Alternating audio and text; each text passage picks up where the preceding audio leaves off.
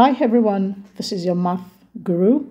Today we are going to use prime factorization in finding the square root of a perfect square. Please don't forget to subscribe below for more videos on easy to understand math concepts. What is a square root? It's a value that can be multiplied by itself to give the original number.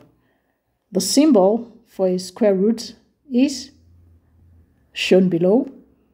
For example, I can write the square root of 9 equals 3 because 3 times 3 equals 9.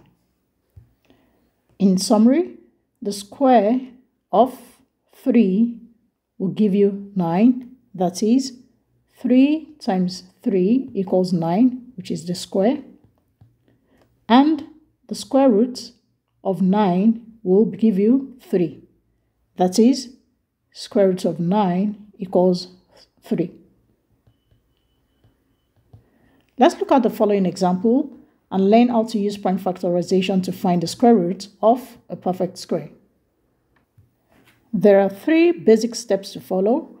The first step is to factorize your number into prime factors. The second step is to make pairs of similar factors. You take out one factor from each pair and find the product. Example 1. Find the square root of 36. Using prime factorization, we find the prime factors of 36. Prime factors are numbers that can only be divided by themselves and 1. We start with 2 because 36 is an even number. 2 in 36, we have 18.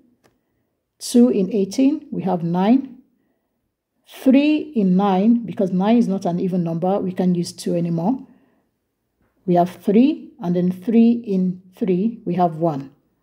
Thus, 36 equals 2 times 2 times 3 times 3. We go to the next step of making pairs of similar factors. We have 2 and 2. We have 3 and 3 because those factors are the same. Each one will give us 2 times 2, 3. We multiply the factors from the pair we got. 2 times 3 will give us 6. Thus, the square root of 36 is 6 because we know that 6 times 6 will give us 36. Let's look at another example below. Let's find the square root of 64. Using prime factorization, we start by dividing by 2. 2 in 64, 32. 2 in 32, 16. 2 in 16, 8. 2 in 8, 4. 2 in 4, 2. And 2 in 2, 1. 64 will give us 2 times 2 times 2 times 2 times 2 times 2. The next step is to make pairs of similar factors. 2 times 2 will give us 2. 2 times 2, that's another pair. And then we have one more pair. And this will give us 2 times 2 is 4, and 4 times 2 is 8. Therefore, the square root of 64 will give us 8. The check is 8 times 8 is 64. Let's look at the following challenge questions.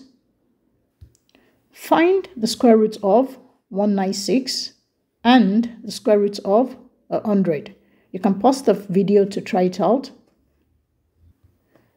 The square root of 196 is 14 because the check is 14 times 14 should give us 196. And the square root of 100 is 10 because 10 times 10 is 100. Thanks for watching. Don't forget to subscribe below. Bye.